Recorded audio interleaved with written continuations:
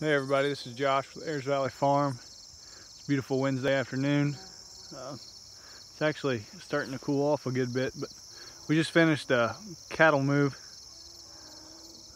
Just wanted to show you a quick little trick for moving cattle to the next paddock, or how to set up your water and mineral spacing. So if you see right here is our mineral feeder, and then directly behind me on the opposite side of the paddock is the water.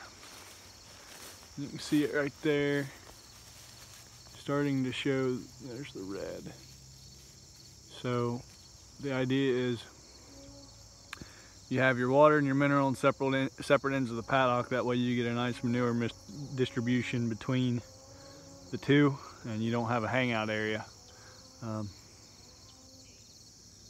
And then as you rotate through the different paddocks, you want to try to put your mineral in different corners, just to kind of even out the fertilizer load over time.